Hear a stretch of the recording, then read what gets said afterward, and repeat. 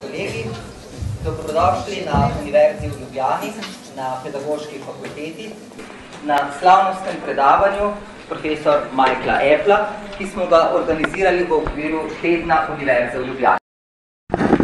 Današnje predavanje profesor Applea je še posebej pomembno, saj bo profesor Applea jutri na slavnostni seji Senata Univerze v Ljubljani prejel prestižno priznanje častni doktor Univerze v Ljubljani.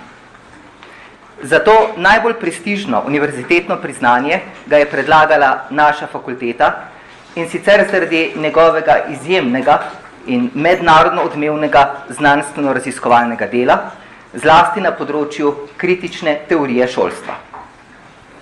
Profesor Michael Applea sicer deluje na Univerzi Wisconsin v Združenih državah Amerike na področju teorije kurikuluma in poučevanja ter študij edukacijskih politik. Njegova spoznanja so v zadnjih 30 letih postala del vednosti, ki jo posredujejo študentom z področja edukacije širom po svetu. Profesor Applea je eden najpogosteje citiranih avtorjev z tega področja. Za svoje delo je prejel številna najvišja priznanja doma in po svetu. Njegovi monografiji Ideology in Curriculum in Official Knowledge pa sta uvrščeni na mednarodni seznam najbolj pomembnih knjig z področja edukacijskih znanosti v 20. stoletju. Svojim celotnim opusom pa se je uvrstil med 50 najbolj vplivnih sodobnih avtorjev z področja edukacije. Ponosni smo, da je profesor Applea danes z nami, da ga lahko gostimo v okviru tedna, ko častimo našo univerzo in da bo postal prvi kandidat Pedagoške fakultete, ki bo dejansko prejel prestižno in zasluženo priznanje častni doktor Univerze v Ljubljani. Now I will continue in English. I would like to welcome you, Professor Michael Applea, at the University of Ljubljana, Faculty of Education. We are very honored to host you at our faculty in a week when we celebrate our university. University of Ljubljana was established in 1919, so very soon we will celebrate our 100th anniversary. However, this school year is a very special year for our faculty, because in 2017, Faculty of Education will celebrate 70th anniversary of our functioning. And in our history, for the first time has happened that a nominee from Faculty of Education will actually get honorable doctorate of University of Ljubljana. So I am sure that this tells us everything about your references and about your position in the educational field. I would also like to thank you to Professor Pavel Zgaga and our former Dean, Professor Janez Vogrinc, who have actually started this process. My privilege is to be part at this final stage. Thank you, Professor Applea, that you are here with us. Thank you for your lecture that you have prepared for today, and congratulations for honoris causa of University of Ljubljana.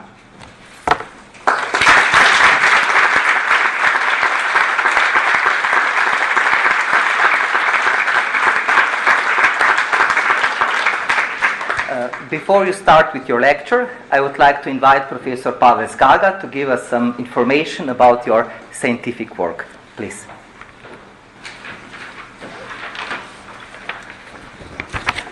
Apology. I will continue in Slovenian and shift back to English later. Spoštovane kolegice in kolegi, pripadla mi je zelo sladka dolžnost, da iz argumentacije, ki smo jo spomladi pripravili za ustrezne komisije Univerze v Ljubljani, preberem glavne dele utemeljitve, zaradi katerih smo verjeli, da je naš kolega profesor Applea primeren kandidat, da se v krogu 25 fakultet te univerze poteguje za najvišjo akademsko nagrado, ki jo naša univerza podeljuje. Mimo tistega, kar smo formalno zapisali in kar bom zdaj prebral, bi zato, ker smo na tleh Pedagoške fakultete Univerze v Ljubljani, rad povedal par neformalnih stvari o našem gostu in slavljencu, ki jih sam sicer v ožjem ali širšem krogu zelo rad pripoveduje in ne mara bo tudi danes kaj v tem rekel. Michael Apple je pričel svojo kariero kot učitelj, razredni učitelj. In še do te kvalifikacije je prišel za zelo trdim večernim delom, izrednim študijem, kot temu rečemo pri nas. In potem se je strmo spuščal v študiji globlje in globlje in seveda končal na tistem mestu, ki ga danes verjetno vsi pripoznate. Doktoriral je na Univerzi Columbia, New York, in kmalu zatem dobil namestitev na Univerzi Wisconsin, ki je že od leta 1970 njegova matična univerza, če smemo uporabljati ta slovenski izraz. Njegov osrednji raziskovalni interes je usmerjen k kritični analizi razmerij med kulturo in močjo v edukaciji, oziroma med znanjem in močjo v šolah in v širši družbi, ter k problematiki demokratizacije edukacijskih politik in praks. S svojo kritično teorijo se je med raziskovalci edukacije že v drugi polovici 70. let prejšnjega stoletja uveljavil v svetovnem merilu. Njegovo temeljno teoretično pozicijo lahko na kratko povzamemo s povzetkom iz njegovega zgodnega dela, ki je išlo leta 1979 z naslovom Ideology and Curriculum. Šole ne le, da nadzirajo ljudi, pravi avtor, pač pa tudi sodelujejo pri kontroli pomena oziroma pomenov, ker ohranjajo in razširjajo tisto, kar se dojema kot legitimno znanje, to je znanje, za katerega se predpostavlja, da ga moramo vsi imeti. Šole podeljujejo kulturno legitimnost znanju določenih družbenih skupin. To pa še ni vse. Sposobnost neke skupine, da bi svoje znanje pretvorila v znanje za vse, je povezano z močjo te skupine v širšem političnem in ekonomskem kontekstu. Na moč in kulturo torej ne moremo gledati kot na statični, medsebojno nepovezani entiteti, ampak kot na atributa obstoječih razmerij v družbi. Njegove prodorne analize izvirajo iz kritičnega premisleka položaja in razvoja izobraževanja in izobraževalnega sistema v ZDA, toda v svojem opusu jih je razširil na sodobni svetovni prostor v celoti, saj se je z njim kot gostujoči profesor in raziskovalec zelo dobro seznanil. Profesor Apple je eno izmed osrednjih svetovnih imen na področju kritične analize sodobnega izobraževanja in eden najpogosteje citiranih avtorjev z tega področja. V njegovi nadvse bogati bibliografiji lahko najdemo 16 avtorskih knjig, 28 knjig, pri katerih je nosilni urednik, 152 člankov v revijah in 210 člankov v znanstvenih monografijah, izdanih v različnih jezikih. No, bi poudaril, gre za družboslovje, več je v monografijah in manj v revijah. Bil je mentor 110 doktorantom, številna somentorstva na njegovi domači in tuji univerzi niso šteta, ker o njih ni natančne evidence, poskušal sem ga intervjuirati okrog tega, ampak nismo prišli do resne številke. Za svoje delo je prejel številna priznanja doma in po svetu, tako sta bili na primer njegovi knjigi Ideology and Curriculum iz leta 1979, knjiga je doživela 3. izdajo leta 2004, in pa knjiga z naslovom Official Knowledge, prvič je išla leta 1993, druga izdaja leta 2000. Ti dve knjigi sta bili uvrščeni na mednarodni seznam najbolj pomembnih knjig z področja znanosti o izobraževanju v 20. stoletju. S svojim celotnim opusom pa, kot je bilo že povedano, se je uvrstil med 50 najbolj vplivnih avtorjev 20. stoletja na tem znanstvenem področju. Profesor Apple je prvič obiskal Slovenijo v daljnem letu 1989, ko so bila še oba črna. Leta 1993 je kot gostujoči profesor tudi že sodeloval na podiplomskem študiju na naši univerzi, in sicer na oddelku za sociologijo kulture Filozofske fakultete in pa tudi na Pedagoški fakulteti. Od takrat je v plodnih kontaktih s kolegicami in kolegi tako tu na Pedagoški kot na Filozofski fakulteti in seveda posebej moram poudariti tudi na Pedagoškem inštitutu v Ljubljani. To sodelovanje je na eni strani vodilo k prenosu teoretičnih in metodoloških pristopov, ki jih je razvijal profesor Apple v slovenski raziskovalni prostor, na drugi strani pa je prispevalo tudi k uveljavljanju naših raziskovalk in raziskovalcev v mednarodnem prostoru. Že leta 1992 je izšel obsežnejši knjižni zbor njegovih del v slovenskem jeziku.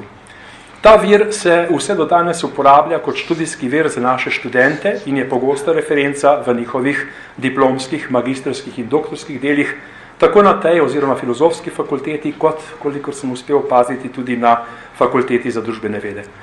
Poleg tega je naše dosedanje sodelovanje z njim prispevalo k temu, da je bilo v slovenščino prevedenih še nekaj njegovih člankov, ki so šli po različnih revijah. Seveda so dela profesor Applea pri nas dostopna, poznana in uporabljena tudi v izvirniku in so na ta način opazno vplivala na našo raziskovalno skupnost z tega disciplinarnega področja. Sodelovanje s profesorom Appleom je prispevalo tudi k uveljavljanju naših raziskovalk in raziskovalcev v mednarodnem prostoru, bodisi za obiski na njegovi Univerzi v Wisconsin ali na drugih ustanovah v ZDA, kot tudi na nekaterih mednarodnih konferencah po svetu. Poleg tega je že od ustanovitve leta 2011 član uredniškega odbora mednarodne znanstvene revije CEPS Journal, ki izhaja tu na naši fakulteti, kjer seveda računamo na njegovo nadaljne sodelovanje v prihodnih letih. Prav tako nadaljujemo s plodnim sodelovanjem na študijskem področju. Naj omenim čisto na robu, da je njegovo zadnje gostovanje v Ljubljani potekalo na doktorski šoli tukaj v tej hiši v začetku letošnjega junija. Zaradi odmevnosti in prepoznavnosti njegovega dela so mu izkazale čast že številne akademske ustanove po vsem svetu. Iskreno nas veseli, da bo rektor jutri profesorju Appleu zaradi njegovega pomembnega prispevka k mednarodnemu uveljavljanju in ugledu naše univerze podelil naziv častni doktor Univerze v Ljubljani. To nas še toliko bolj upravičeno veseli, ker bo, kot je dekan že omenil, v zgodovini naše univerze prvi, ki bo to priznanje prejel na predlog tistega kroga disciplin, ki jim pač pravimo vede o izobraževanju. Skratka, s tem mislim, da sem v našem jeziku uspel pokazati vlogo in pomen slavljenca, ki je danes med nami. Zdaj pa dovolite, da se znova obrnem v angliščino. Welcome, Mike, also on my behalf. It's just a couple of months since you were here with us. However, your first visit here, it is in previous millennium, if I remember well. This was in times, in very turbulent times for Slovenia, times of, let's say, building a new independent state, inside it a new education system and so on. And I remember it was downstairs on the basement in a lecture room where we discussed, can education change society? And this was in 1989. And we are now in 2019. And much has changed during this time. Yeah? So we all here in this room are really, really curious. Can education change society now? Please, floor is yours.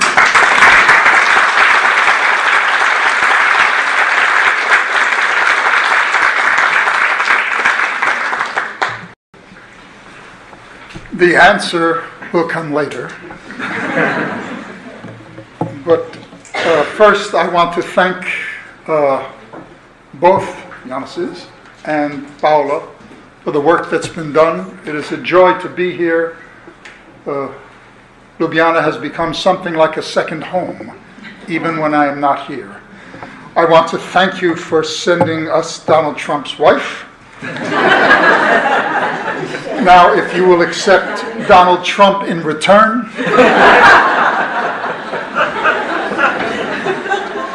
Please accept Donald Trump in return.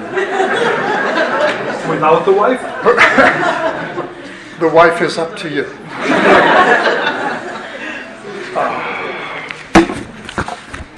If ever there has been a time when this question becomes even more difficult to answer, it is now. There is some hope in the Austrian election, though how far that hope will be, I don't know. But I am what is called an optimist with no illusions whatsoever. And we have been through this before in the United States and in many, many other nations, but this is happening worldwide. So my wife, Professor Rima Appel, and I were in Brazil during the time when Dilma, the first woman president of that nation, was removed from office, and an ultra-conservative neoliberal conservative religious advocate, is now the president. In puzzling ways, I'm pleased with this because it proves that all the writing I've been doing is correct. But unfortunately, this is not only about Michael Apple, it's about the lives of everyone in this room and elsewhere. This is serious. Now, those of you who have heard me before know that I will occasionally make jokes, in part because of my pedagogic style. As some of you know, I'm a former teacher in primary schools in the United States in the slums and in rural areas. And my first 2.5 years, I was a substitute teacher, meaning I would call up the local Ministry of Education every morning, and they would tell me which classroom to go to.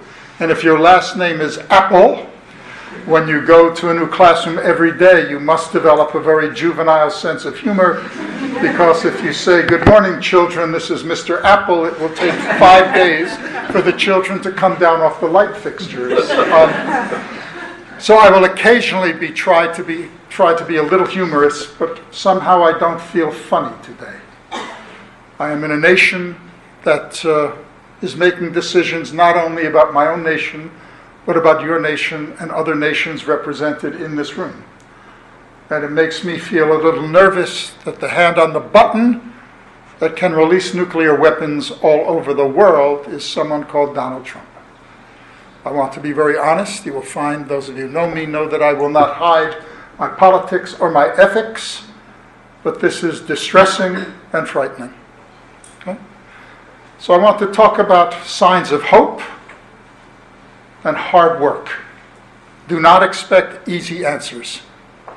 There are none. And those of you who joined education because you felt either you were going to get rich, that was a mistake, or you felt that it would be easy, that was actually a worse mistake.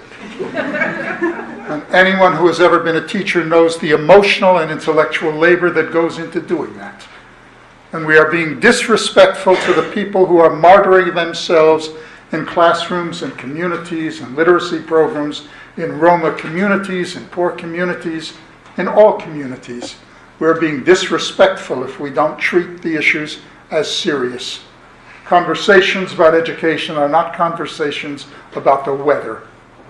They're about the future of Slovenia, the future of the United States, and life and death, as the bodies that wash up onto beaches remind us this is the lives of real children. Okay? That's it. Goodbye. I've left you feeling, it's a good thing this is not being translated, rather shitty. So, that's a technical word in English. So I want to raise the issue, to return to what I talked about here in 1989, with some new thoughts, as well as some old thoughts, since part of the rightist agenda is to destroy our collective memory, to forget there is a long history by many, many people in this nation and the nations represented here, and nations to be, perhaps, of dealing with these questions. They are harsh, but ultimately absolutely central. So I cannot be in education without asking this question. And if we don't, I fear for our future. So, I will stick to a text, but occasionally embellish it a bit. Much of the argument is based on a recent book called Can Education Change Society? It is on sale for 3 times the price outside the room. That's a joke. Those of you who know me know that I get no royalties for my lectures or for my books. All of the money from that goes to social mobilizations, usually things such as the Violence Against Women's Shelter that is near our house. So when I may be self-referential occasionally in talking about I've said this in a book, while I'd like you to read it, it's not because I wish to drive a new Mercedes. Actually, I do wish to ride a new Mercedes, but that's about the politics of male pleasure. That's about a form of masculinity in some ways. So I want us to begin to reflect on these kinds of issues. Okay. If I look there, Michael, look where you're going. Okay. So some reflections on the question. Obviously, I think, and many of us in this room think we need to think much more powerfully about education's role in society and about whether it can participate in changing society's inequalities. That seems like such a simple question. It's very hard, since there is no neutral space in talking about education. There are objective spaces. We will not lie. But education in and of itself is a political act.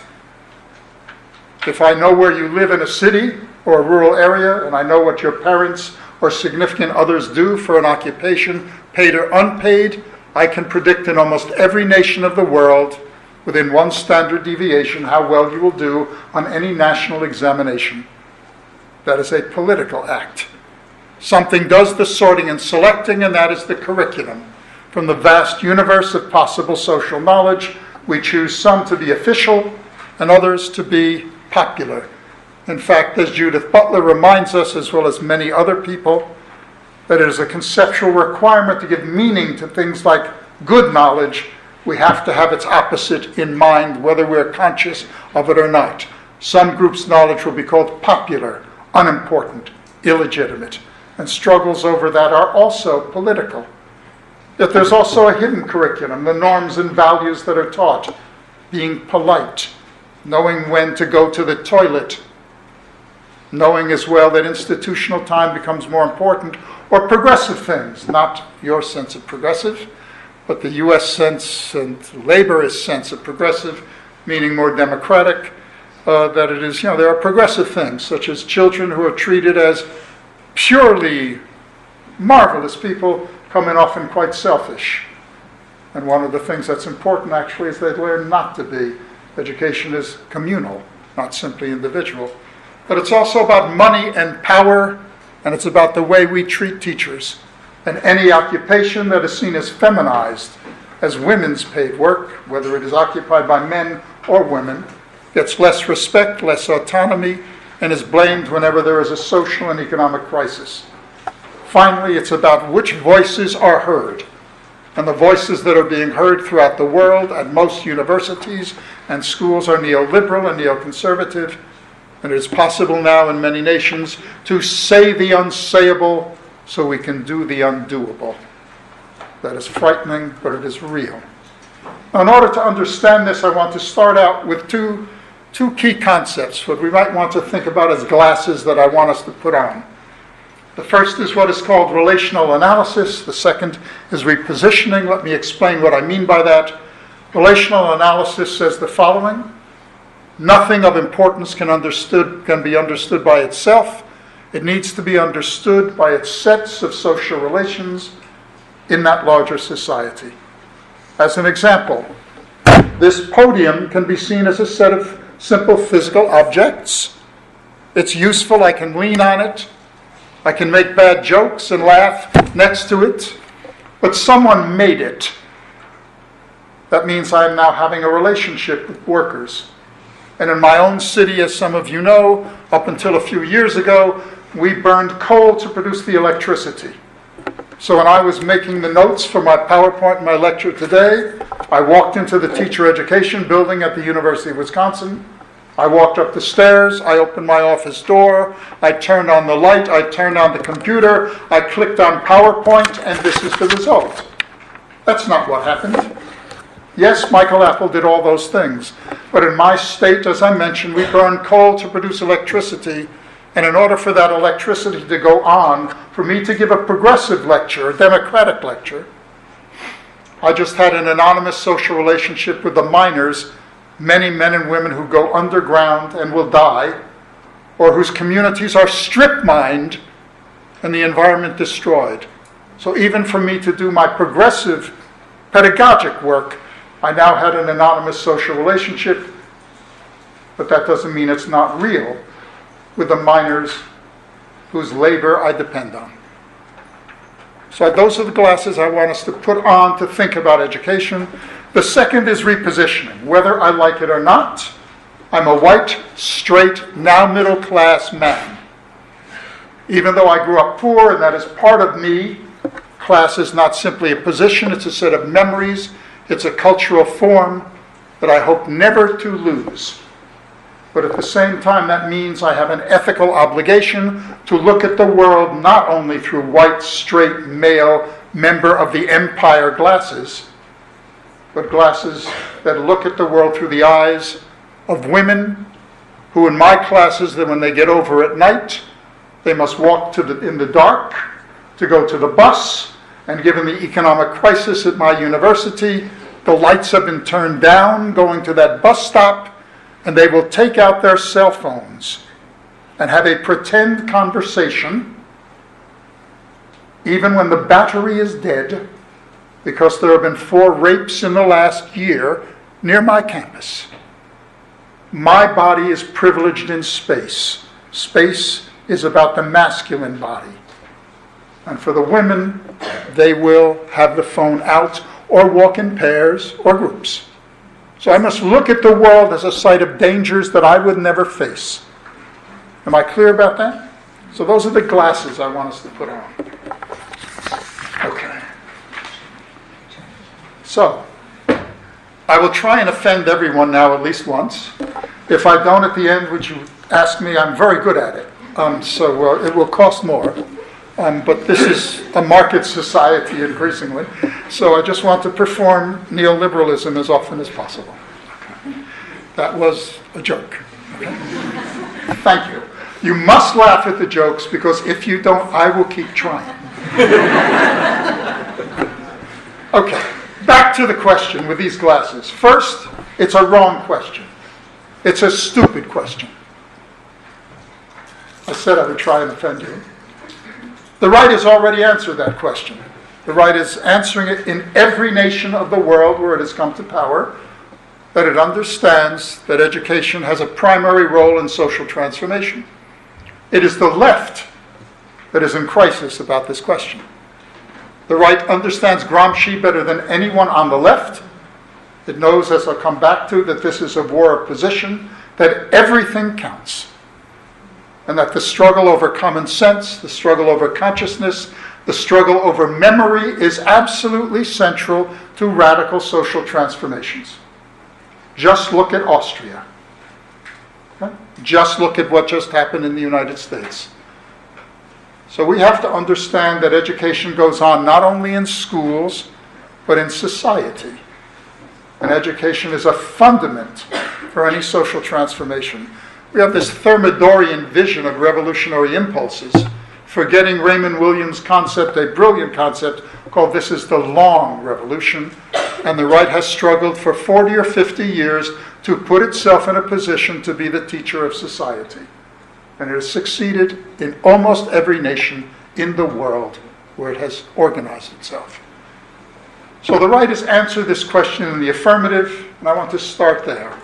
The right is engaged in what I call, in a book that is the prequel to Can Education Change Society, a book called Educating the Right Way, what I call conservative modernization. The right has a particular project. It is building a new hegemonic bloc, a new alliance, and it is willing to compromise with its own tendencies. And there are 4 groups in these tendencies. I want to say just a few things. It's not a lecture on previous work. I want to then go further on this. But we need to understand what the right has done. The right is made up of a new hegemonic bloc of 4 groups. The first is neoliberals, and they believe one simple thing: if it's public, it's necessarily bad. If it's private, it's necessarily good. And the more we can bring into universities, to schools, to healthcare, to everything, the more we can bring in the corporate sector and destroy the very sense of private, that was Freudian, of the very sense of public, the sooner we will get democracy. And they have understood that in order for that to go on, they must change common sense. They must reach into people's consciousness and connect to the elements of oppression that people feel. And the right is brilliant at doing that. If we were to have a conversation in here about a democratic school, we would talk about participatory forms, what in philosophy is called thick democracy, where teachers are respected, where students and communities have a voice, where people are not treated as if they were stupid. It would be thicker. And the task of dominant groups is to keep those words in circulation, because they are part of an emotional economy.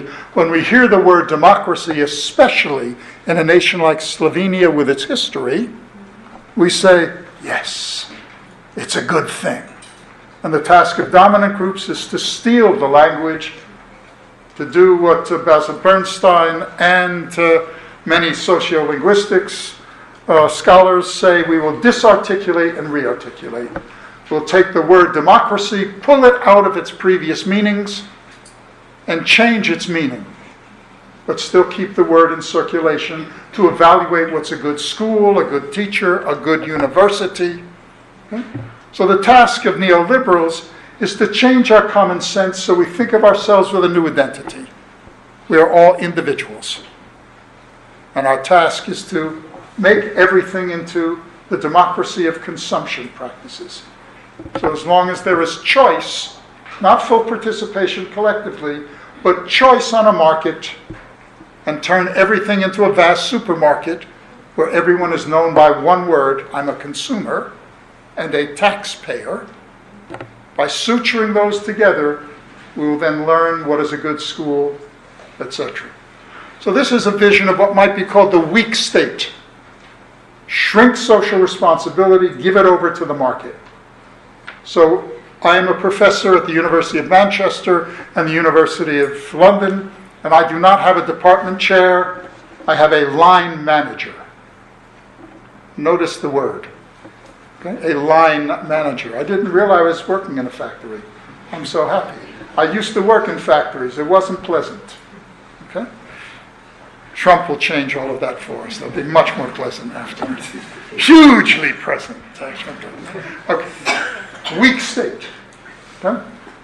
You cannot have neoliberalism without something else, neoconservatism, which says strengthen the state over the control of knowledge, values, and women's bodies in particular.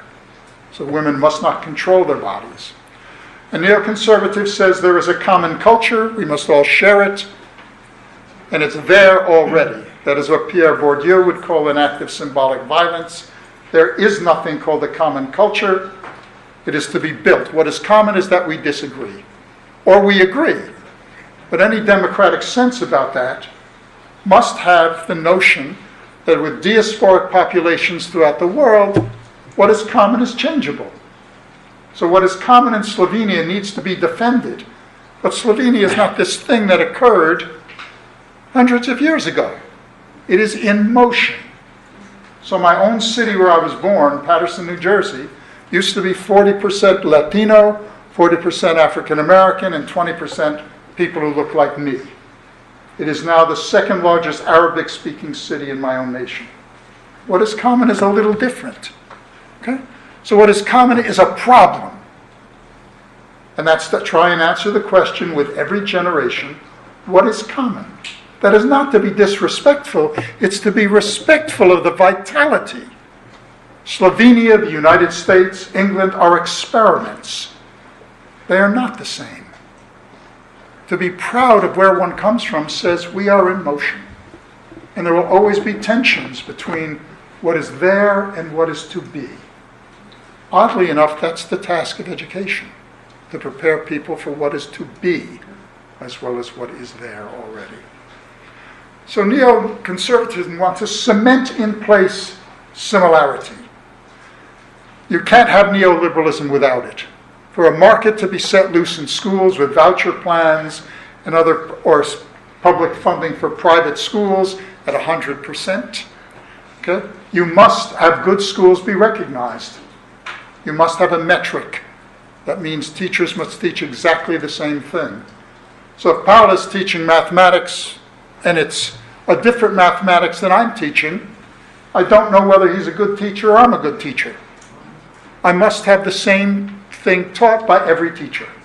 So neoliberals will promise we'll have democracy, you can send your child to any school you want, an art school, a science school, a ballet school. That's the fiction. In every nation of the world where the market has been set loose, the first thing is a restoration of a common without the ease of changing it. and then a demand that teachers be evaluated on that. And it was our beloved President Barack Obama who put in place performance pay for teachers. So teachers in the United States, their salary is now based on the test scores. That is the future. There's a third group that we might want to call authoritarian populists. These are growing throughout the world. It's a group that believes what is wrong is that we have lost God. God only speaks to them, it doesn't speak to other people. This is a group that says capitalism is God's economy. And we can see this, for instance, in Palestine and Israel. And as someone of Jewish heritage, I find it very painful to say, but this is in many ways a religious and fascist state. The way it treats Palestinians is absolutely murderous. You can see this in Pakistan, in India with the Hindutva movement, and in other places as well, where the answer is a restoration of this theocratic vision. And by the way, the fastest growing school reform in the United States is not neoliberalism. It is not a common culture. It is homeschooling. 5 million children have been pulled out of public schools and religious schools and are being schooled at home. I quote, "Teachers are tools of the devil." I only wish that is the case. That was not a joke, by the way. Okay. Then finally, there is what we want to call new managerialism. These are the groups who believe one simple thing: if it moves in classrooms, measure it. And if it hasn't moved yet, measure it anyway in case it moves tomorrow. They believe one thing: a good teacher can be known only by test scores. There is no evidence whatsoever to support the relationship between higher test scores and being a good teacher. What there is a correlation between that and teachers feeling like they're losing their autonomy and respect. So this group looks forwards to an economy of a particular kind and backwards to a mythical past that never existed. So all of these show that schools can participate in changing society. It has always been the case. The question is, what kind of society? So what can we learn from these groups that are winning? You'll forgive it's painful to say this, the groups who are winning. So the fact, for instance, in Austria, that it was close, that it's possible in Austria for something like this to happen, says, the fact that Donald Trump, I'm about to cry, Donald Trump can be my president when he is a rapist and has admitted it in public. And 53% of white women voted for Donald Trump in the United States. Let me repeat that.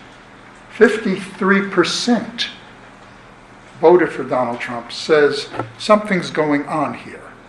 There is a vast social and pedagogic project that the right is performing. It is a pedagogic project. So what the right can teach us is that this is a war not of maneuver, but a war of position. Okay? So war of maneuver, you are unfortunately all too familiar of these. This is World War I, where Michael has troops on my side in a trench, and Janez has troops over there, and Janez and Michael yell at exactly the same moment, "Charge!" And whoever is left standing wins. That is not current politics. What Gramsci reminds us is that transformations of common sense, the generation of consent, are crucial to any social transformation, and that this is a war of position. Everything counts. Textbooks, teachers, where a highway is built, who gets health care, who doesn't. Everything counts. Libraries and keeping them open or closing them. Salary, homelessness, where people sleep, control of women's bodies, how one treats people of different religions. Everything counts. And the task then is to suture them together so that they form a block and push society in particular directions. That's the rightist project, and they are proving it to be successful. So wars of position, everything counts. And there's a significance then of a struggle over consciousness and common sense.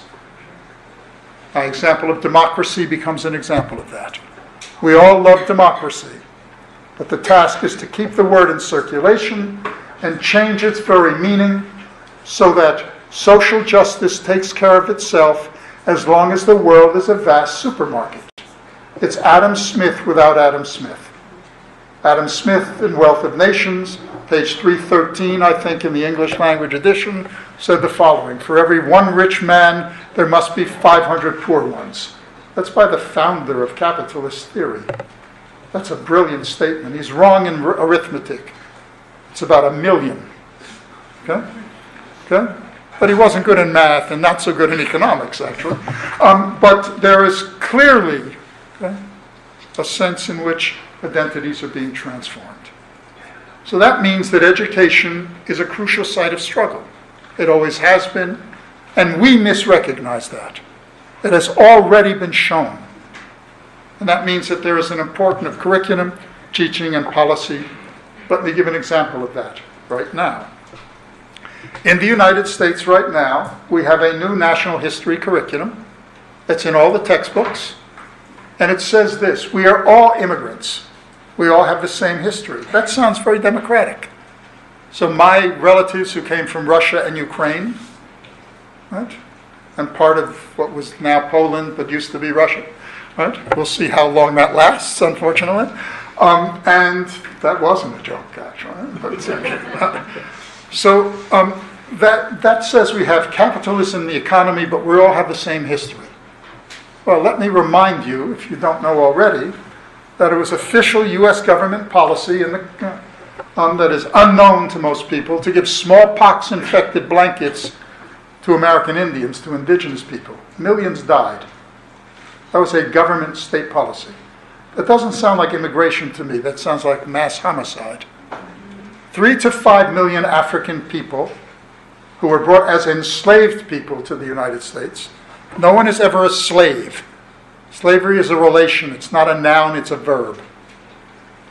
3 to 5 million enslaved people died in the ships before they reached the Americas. That's not immigration, that's genocide. I'm using purposely emotional examples to say this is really, really important. And the struggle over that by teachers and in the curriculum is absolutely central to our understanding of my nation. I would not be here. I come from poverty. There would be no U.S. economy were it not for enslavement. I owe a debt that I can never repay. I'm not talking about, this is not for me. Every nation has its own hidden history. The struggle over that is absolutely central. So, we still have to be cautious about using words. I've now tried to document, and I'll come back to that in a second, that education is fundamental to social transformation, and the right is proving that every day. But we code it with this language of society. Can education change society? That's a lazy word that also has no meaning. Okay, so in many ways I want to now draw from Wittgenstein and Austin's book, How to Do Things with Words, reminds us that language can do many, many things. Describe, explain, control, legitimate for political maneuvering. Wittgenstein says, never ask the meaning of a word. Look at its use. Who's using it for what purposes? So words like society are dangerous words. It's like the word we, which is the most dangerous word in the English language. We. It's exclusion as much as inclusion. So, society is a place marker for more complex and specific understandings. When we ask the question, can education change society? We have to ask, what do you mean by society? This whole thing out there? That's a very, very good excuse for inaction. Because Michael can't change that thing out there. I used to work in factories. I don't work in factories now. Does that mean I have to wait until labor gets its act together and transforms factories? So this is a lazy word. It's not a useful word. It ignores the important gains we've made in our political understandings over the past. Does that mean that the state and struggles over it, over the courts? over legislation about women's rights, over legislation about schooling has no place, because I have to wait for this thing that glows in the dark on weekends called society.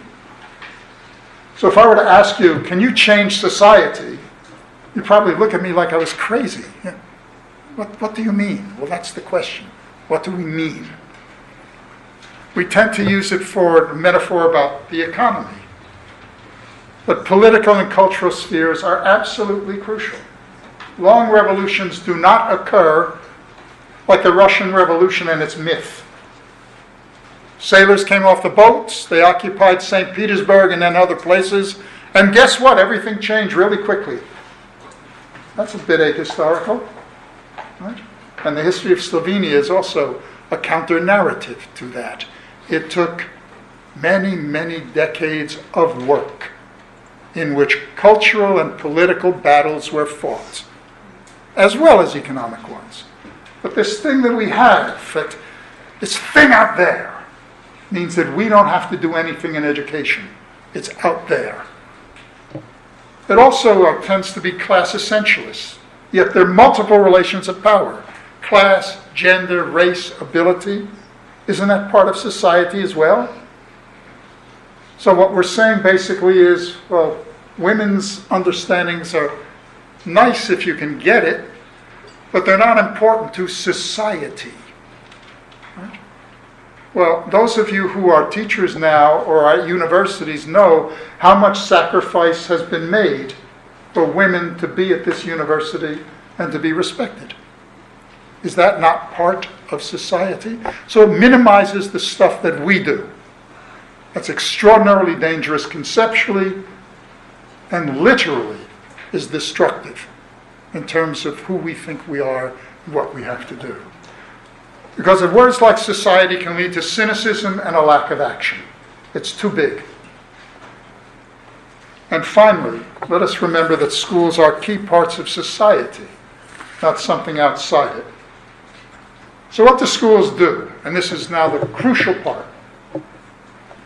Let us pretend that Michael Apple is a second international Marxist. Some have accused me of being that. That's not true. But let's assume that I'm really reductive. Everything is class all the time. So women's struggles or Roma struggles or anything like that, that'll be nice after the revolution. Right now I got to focus on the economy. Let's pretend that's my position. By the way, if you ever read Marx, that is not his position. That's sloppy. That's just lazy scholarship. So, let us remind ourselves that schools, even if you believe that, schools are places where people work. Let me repeat that. Schools are places where people work. That sort of makes them part of the economy, if I remember correctly. So they are integral parts of the economy as workplaces and as sites of profit. Teachers work for pay. School secretaries work there. The women who cook the lunches work there. The people who clean the buildings work there. That is gendered and classed. And in my own nation, it is fully raced. So the women who clean the buildings, or men, are often people of color. The people who cook the food for the children are often poor women. Secretaries are usually women. And the vast majority of teachers, especially at primary and middle schools, are women. So there's gender division of labor, or racial division of labor. That is the economy. So words like society, again, give us an easy excuse not to focus on the transformation and struggles within the economy itself. And there is no difference between schools and insurance companies and driving buses, except in salary and prestige, that we are watching the proletarianization of teaching throughout the world. Okay? So even if we believe in essentializing forms of political economy, schools are integral parts of that economy. And that means if we are even reductive, if we don't defend teachers' autonomy and teachers' rights, we are not working in the economy. That's actually crucial to any political mobilization. Otherwise, we are telling teachers and others who work at universities and elsewhere, the right has a home for you, because we think that your work is not very important. That is tactically insanity. And the right, I assure you, is perfectly willing for that to happen. In fact, that is part of their overt agenda. But schools are crucial about the politics of official knowledge. In order for people to see themselves as part of larger social transformations, they have to have identities, and those identities are being transformed. And a politics of official knowledge is also a politics of people's lives and their histories, and a politics of whose math is taught, what kind of mathematics is taught, what kinds of science is taught, what kinds of history and literature is taught. In order for people to see themselves as having agency, it has to be connected to their lives.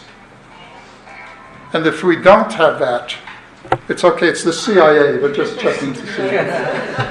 That wasn't a joke.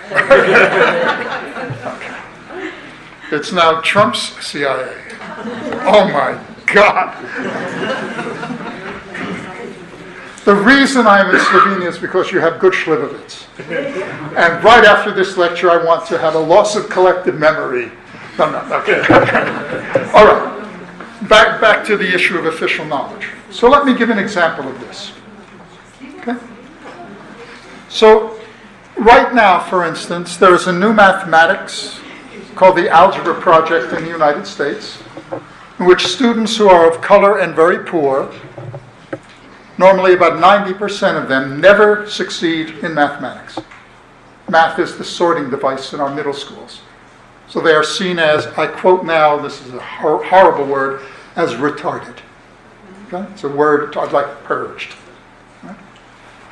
The Algebra Project says it is crucial, it's Gramscian, that we must teach students who are poor elite knowledge. It's already been paid for by their labor and the labor of their parents, so it's communal knowledge. But how do I make it plain to them? How do I create an identity where they're not driven into gangs, where they see themselves as having agency and being smart? Well, one of the things that the city of Baltimore did with the Algebra Project was to say, the Common Core you're supposed to get is algebra and statistics. Let's make this into a problem. The government wants to build a new juvenile prison. We need mathematics to show that crime rate has gone down and what happens to youth when they are arrested. So their entire mathematics curriculum was based on that, and they formed an alliance with the Occupy movement and with critical journalists and television anchors. And they mobilized for 1 year. Their study of mathematics was a redefinition of official knowledge, taking elite mathematics and using it to stop prison from being constructed. The prison has not been constructed, and by the way, they scored 2 standard deviations higher on the national mathematics examinations. Okay? So this is what we mean about the struggle over official knowledge as an interruption of things. Hence, schools are identity creators, and struggling over the possibility of seeing oneself as having agency is transformative. But schools have also historically been sites of movement creation. You cannot understand black liberation struggles throughout the world, as an example, or women's liberation struggles throughout the world, or Roma liberation struggles throughout the world, unless you understand how important children are to people's lives. And generation after generation of parents and community activists have said, you did it to me, you cannot do it to my children. And the sites of struggle have not always been in the economy, they have been in schools and community organizations. And that struggle, even if it fails in the schools, creates new identities. And it creates a sense of tactics, and even failure teaches us that it is possible to mobilize. And schools become crucial sites. In the United States, you cannot understand the black movement at all unless you understand that if you were enslaved, you could be killed if you were taught how to read. Literally, you could lose your life. So the struggle over literacy was absolutely central to almost every further struggle in the economy, in the state, and in cultural form. It is ahistorical to answer the question, can education change society negatively? It is a performance in the United States of whiteness. It says, well, maybe it didn't help me. That means it didn't help anybody. That is whiteness personified. Hence, schools then are sites of developing and learning tactics. Even when we fail, we learn what didn't work. Not all social mobilizations are successful. Surprise, surprise. Okay? And then schools have historically been sites of social experimentation. And in Can Education Change Society, about a third of the book is on exactly that. It's on places like Porto Alegre, Brazil, where the state was elected as a democratic socialist government, and the first thing they did was to say, we will change the school so that everything will be democratized. Teachers will be paid 1 month's salary to go into the community every year for 1 month, and the parents and community activists and children will act as their teachers. So that when you get the official curriculum, you can connect it to the lived experience of the youth. That's brilliant. But it also meant that you had to participate with the community. And even principals of the schools must be elected with community voices, not just voices, but votes. That's very interesting to me. So here we see schools then as being powerful places for the learning of further mobilization around democracy. And it could not be done in other institutions. It was done in the school. That says something about where we get our knowledge from. It means that the South needs to teach the North. It means that Slovenia, the United States, and England need to look sometimes not just here, but elsewhere, where people even have fewer resources and are democratizing. It's not to romanticize it. There will be mistakes made. It's called being human. So, what's our place in this now? Right? So, we are very good at now answering the question, supposedly, yes, education can change society. Again, I said it's the wrong question. It's always been that. So, what about people like Michael and others in this audience who may be at universities or working in education? If we want to do this, what does it mean? What's our tasks? So this is now the template for the new book. This is rules for us. I'm sort of tired about people in education telling other people what to do, though I think we should not have false modesty. I'm not asking anyone to commit suicide intellectually. Okay? The right is anti-intellectual. If the left is equally anti-intellectual, we have lost the battle before we begin. Many of us in this room were not supposed to be here. I grew up very, very poor. Very poor. Okay? I'm here because people sacrificed. And for many women in this audience, the history of universities throughout the world is that women were not supposed to apply.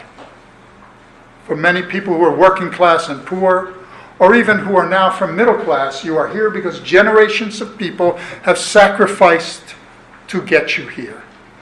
That means that they've already paid for whatever knowledge we have. And if we don't not just accept it, but accept it saying, it's not just a gift. Real lives enabled me to be here. That's absolutely central to any political project and any pedagogic project. And it means then that unless we keep doing the kinds of theoretic and empirical and historical work, we are saying all the labor that these people engaged in is unimportant. That's even more important for people who are going to be teachers or who are teachers now. Because that struggle is absolutely central. And if I hear more sort of anti-theory, anti-intellectual stuff, the right, that's their thing. We are opening the space for the right to enter. Okay? All right. So what are our tasks? First is what I want to call simple, that we're good at, and it's harder and harder to do, and that's simply telling the truth. In biblical terms, in the English language Bible, simply saying, bearing witness to negativity, telling the truth. Okay? Not simply saying, well, I get money over here because the government is funding that, which sometimes we must compromise in order to pay graduate students funding and things like that. But we must, no matter what, take it as our responsibility to tell the reality. A good example of the power of that right now in my own nation is the following. The right in the United States says that the U.S. is a Christian nation. It always has been, it always will. There is brilliant new archaeological and historical evidence to show that the people who actually built, through their physical labor, the United States, people of African heritage and descent, stolen from that continent. Okay? So they did the labor. So again, I would not be here. There'd be no industry in the North except for the enslavement of millions of people in the South. Okay? That 1/3 of them were Islamic, Muslim, and were perfectly literate in Arabic. That truth is absolutely central to a political project. That is, that underpins the sense of debt, not guilt, but a sense that I owe something. Not just to my family that sacrificed for me to be here, but I owe something to some other people's families too. And that means that the policies in education and elsewhere must show that debt. Okay? So we tell the truth. But telling the truth can also lead to cynicism. What we don't need is teachers and professors and community organizers saying there's nothing we can do. It's all bad out there. It's what my children used to say when I would get like this. They'd say, that's daddy's oh shit response. Okay? Oh shit. It's so complicated, nothing I can do. Well, sometimes that's true, but what we don't need as a political project or a pedagogic project is to make people feel, oh shit, there's nothing I can do. That's not a very effective strategy. Right? Though sometimes it's true. Okay, so here I want to borrow a bit from a particular leftist tradition, the language of contradiction. Things are not yeses and nos, things are contradictory. So part of our task is demonstrating that there are spaces for action. And they're being created all the time. So neoliberalism wants us all to think of ourselves as consumers, as people who purchase our societies and make choices on a market, and that destroys community. Yet we seem to have a need for sociality. So that space is being created by neoliberalism, a space for people who say, I feel sort of alone here. I want to join with others through the arts, through mobilization, through joy in the body, through yoga, through almost anything. Through women's reading groups, through many, many things. The right answers that with the church. Okay? But that space is there. So the second task, in many ways, is to show the spaces of possibility. It's not all neoliberalism all the time. There are spaces that are being opened at exactly the same moment. But we have to then act as the critical secretaries of these critically democratic spaces. Saying that there's spaces is fine, but unless we document that there's good stuff going on in many of these spaces, it's simply rhetorical. And so part of the task at universities in particular is for us to change what counts as scientific research and to actually be documentarians of good stuff. Okay? That's absolutely central. Otherwise, again, we create cynicism. Then the task as well is keeping traditions alive critically. As I mentioned, there's a loss of collective memory. And that means that we must, in fact, be part of a project of restoring the memories. So teachers' unions, by the way, in the United States and in England were women's organizations. They were the first women's unions. That's very important for people to understand. So we must restore the collective memory of criticism, of critical theory, of serious historical work, and that requires that we be better at it than the right. So we have to keep these traditions alive, but critically. Then we have to give this knowledge that we have kept alive to movements, to groups. It can't just be that we are talking and pretending that they're listening. A good example of that is the fact, again, that we do not wish to commit class suicide here. We are keeping this alive for real people. We are, in many ways, the keepers of a particular flame in education. I'm reminded of a voice of my father. Some of you have heard this story before. When Educating the Right Way came out and it won the National Book Award in Education, which is nice, right? And I began to say, was this all it's about? For me to win another damn award, which I love. So thank you at University of Ljubljana. I mean, these are very special things. But it was when I was teaching in primary school, when I taught someone to read, I saw it. It was immediate. And here I am writing and lecturing, but I can't see the transformations. I miss that. So I went to see my father, an old commie, died as a Maoist. Don't ask, the last Maoist alive in the United States. And I said to him, Harry, now he knows it's serious now because I said him by his first name. Harry, I am not sure this is right. Does this make any difference in the world? And as you walk into his little assisted living apartment is this bookcase that you can't miss with Rima Apple and Michael Apple's books and photographs of Rima and me giving lectures. And he says, what? I said, I'm not certain this makes a difference. And he comes up like, I won't do it, literally in my face, screaming at me. So he's breath and spitting. You'll forgive, my father never swore, but I must quote my father, a former, no longer with us, communist, who always wore a tie when he went to be arrested, because you must respect working class people. Okay? And he looked at me and said, Michael, what the fuck did you just say? Can we turn off the tape recorder for a minute? But this, I'm like this. This is not my father, and it's... That is the most disrespectful thing you have ever said in your lives. Your mother and I and the entire family sacrificed. You are the first generation finishing secondary school in this family. We sacrificed for you to bring this back. Your task is to take what you now know because we've already paid for it, I quote, with our damn lives. Give it back. That is the smartest thing about pedagogy I have ever heard in my entire life. So from the words of someone who never finished secondary school on time, a printer, craftsperson, comes part of what we must know, which is learning who we are and what the sacrifices were, and to give it back. But in order to give it back, we need to be able to speak and write in different levels, and the right is brilliant about that. Absolutely brilliant. They speak plain folks English, or Espanol, or Portuguese, or German, or Slovene.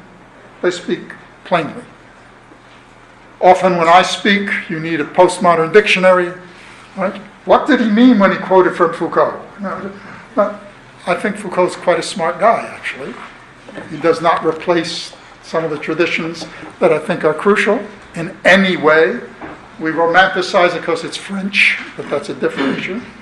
So we must learn how to work at different levels.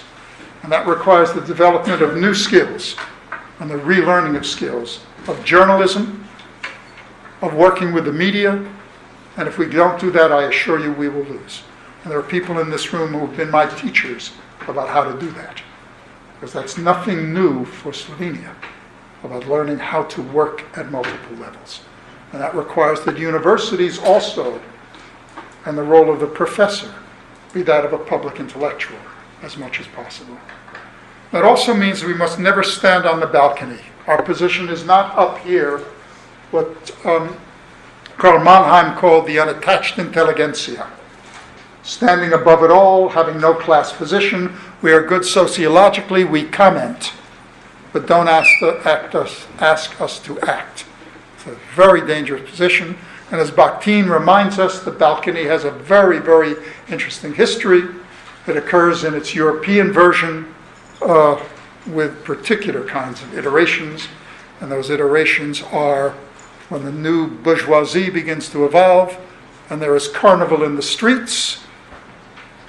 An architectural form evolves where you stand above the carnival of people actually talking back to power 1 week a year.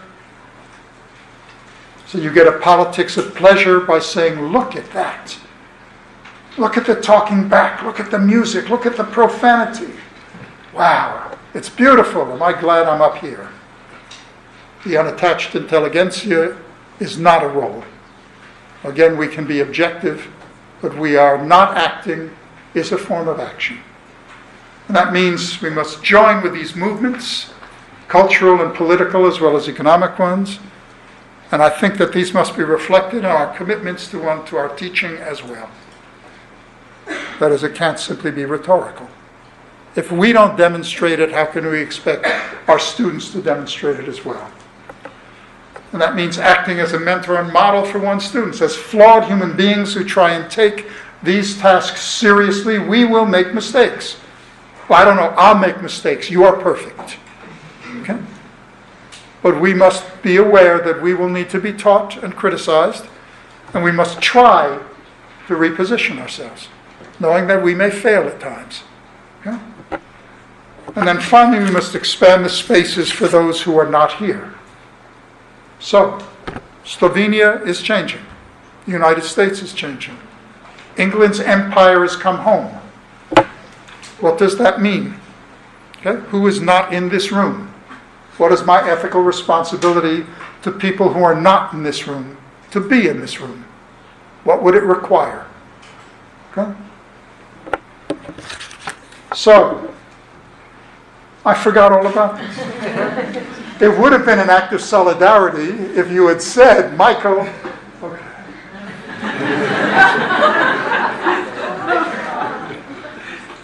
We're now here.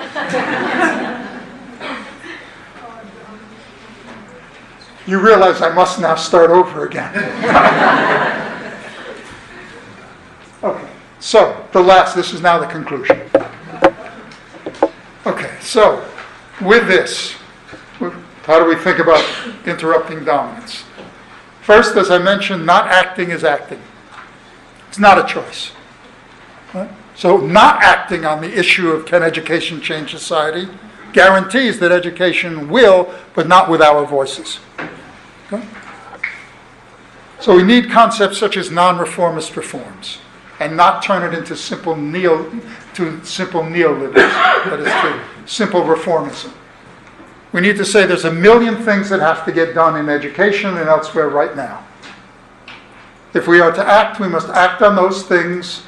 And this is André Gortz's concept. We must act in such a way so that it opens other doors. So we do those things that further politicize, that further open other possibilities, knowing that there's a million things we have to do. So we can't do all million. We choose those things that serve to open further spaces of action. We need to engage in a critical media project, and I spend a lot of time on that in Can Education Change Society.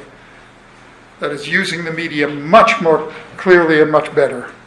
And that means, for instance, that we occupy spaces in Twitter, right? Not just Donald Trump tweeting one more foul thing. We have to engage in documenting the successes. The right is very good about saying that education can make no difference. It's a scene of disaster. I don't know about you, but I've been in a lot of schools. There's stuff going on where my jaw simply drops, where I just say, I wish you could be the teacher of my children. So part of our task is making it visible that there are successes to reduce cynicism. But there's the crucial importance of being self-critical. As I said before, unless we also stop acting in arrogant ways, pushing people towards the right, it's not just the right is creative, the left has stagnated in some ways. There's a return to Second International Marxism. I know that that's the case here among some groups. It's certainly the case in the United States. This is a mistake. It is a very, very real mistake. So if you want to tell me to go back to the sacred texts, I will agree with you, but I want them read carefully. Then we have to ask, who is the we? Who would I include in this? And it seems to me, unless we are willing to challenge the accepted definitions of the we, to listen to women's voices as they walk with the phone, as an example, we will fail. The right is mobilizing that. We have to ask who are our allies and who are not. We need lessons to be learned from all of the past struggles. I'll give one example of this in closing. When our governor and government in the state of Wisconsin said that unions will dissolve among public workers every year. So there's no such thing as a permanent union. On December 31st, the union dissolves. It must have a new election, and 50% plus one person of all the union members have to vote for the union, or the union goes away permanently. Every year, 250,000 people occupied the Capitol building, slept there, and the police didn't arrest anyone. The police slept with the resistors and protesters. It's a remarkable achievement. A remarkable achievement. Members of minoritized groups came in support. Disability rights people came in support. Immigrants came in support. And it was minus 27 degrees. And they marched. Brilliant.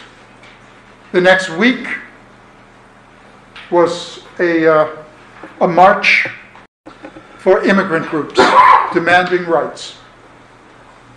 Not one member of the Public Service Workers Union, not one member of the Teachers Union marched with them. Not one. Can I suggest that perhaps that was a bad error? Okay?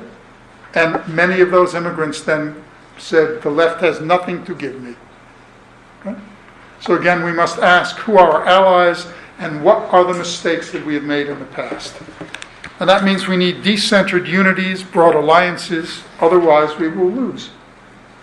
Okay? And this requires thinking about class in complicated ways, in intersectionality, and all kinds of things.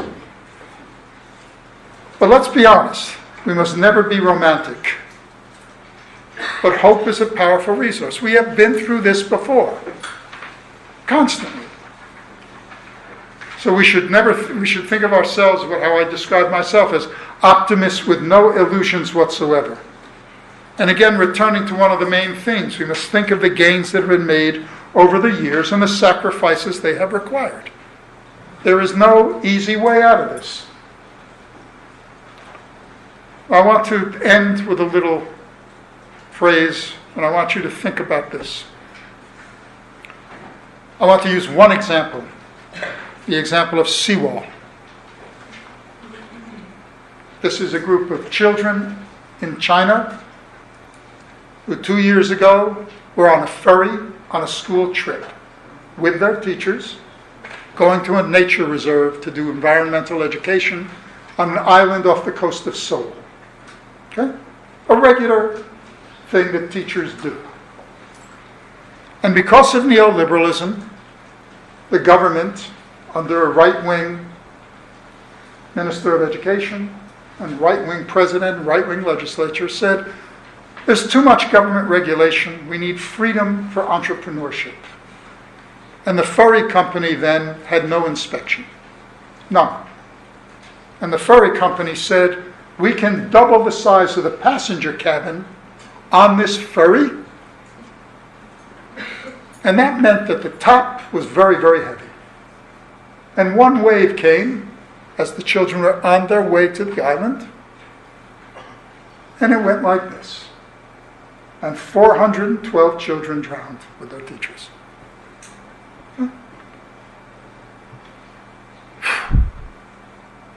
That's neoliberalism. So we owe it to the children of Seawall, to the teachers and community activists who came before us, to the workers who have been exploited, to those who have died and have been in prisons. We owe it. We owe it to all of them. We owe it to ourselves so that we can do what is possible for us. And we owe it to many more people to continue the struggle for an education that's critically democratic. So I want to end with a seawall story to remind us what is at risk here. If we let the right answer the question, can education change society? And we continue the lamentable habit of saying, it's too big. And we don't think about our role in the long revolution, there will be more seawalls. I refuse to accept that responsibility. And I assume anyone in education who takes that seriously understands the history of this. Thank you for your patience.